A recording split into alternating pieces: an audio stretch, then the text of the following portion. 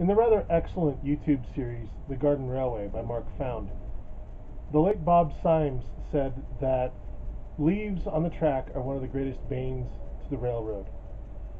True. In fact, I've had a lot of fun getting the fall leaves hauled from the track to the compost bin that my wife has set up near the house. But I would also say that my wife's garden and her creeping plants is also something of a bane to the Garden Railroad. So, today we're going to do something about that. Again.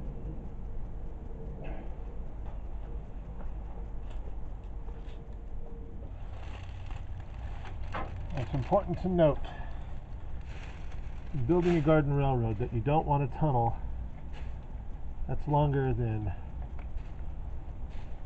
2 arms length, because if you have a derailment or something in there, or in this case more leaves, you want to be able to get to them.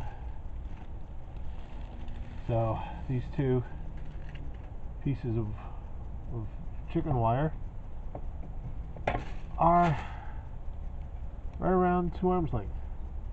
That, and I can get one of those little grabber things to get in there if I need to. So now the job is to put this back on there. Actually, while I'm thinking about it, that caused me some problems. So let's make sure that stays like it's supposed to.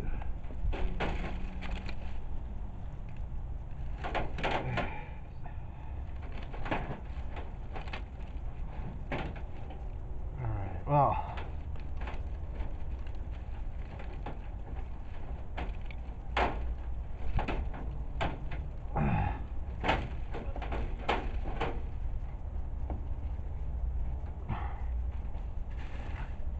that's about where I want that. So let's secure it there. And that's about where I want that. So now we just go through and make sure it's where it needs to be. We'll fix that one later.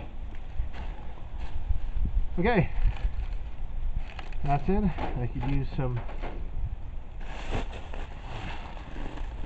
probably use some wire to thread those two together. Make sure they stay a little bit better.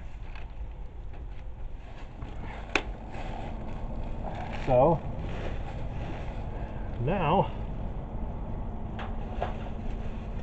the objective is to finish this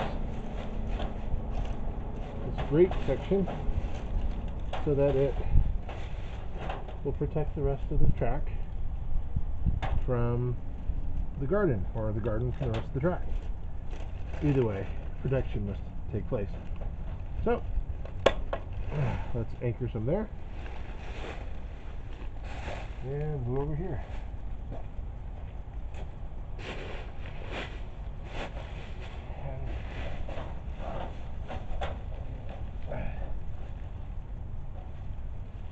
Pull it nice and tight if you can, and anchor there.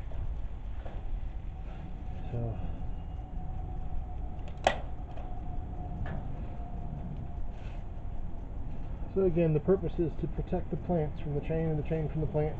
I still want to have access, should I need it, for derailments and leaves that got through anyway, and plants that got through anyway, all those things.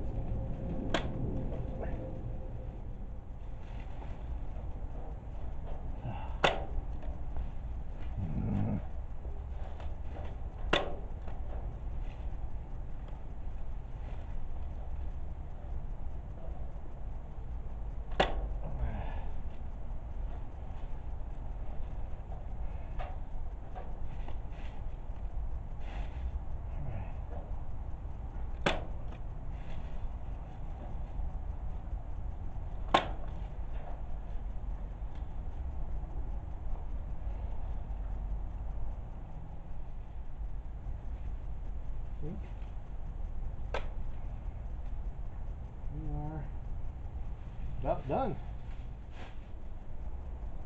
So here we have the finished product for the most part. I'd actually go back and add some more there, but just provided a little protection for the garden from the train, and the train from the garden, of course. And with the open top of the mesh screen there, I am able to retain access to the track. I might finish that spot off there between the fence and the hoop and the... You see what I'm saying. Well, that wasn't too hard, was it? Just remember, if you're doing this in your own railroad, you want to make sure that you have a tunnel of no longer than 2 arms length, so that way you can get to stuff if you need to. And if you are watching this to figure out how to build your own video, again, check out Mark Found the Garden Railway. It's an excellent series. Loved it and have used it to build the K&A. So next time I think we might get to work on Underling. We'll see how things go. So till next time.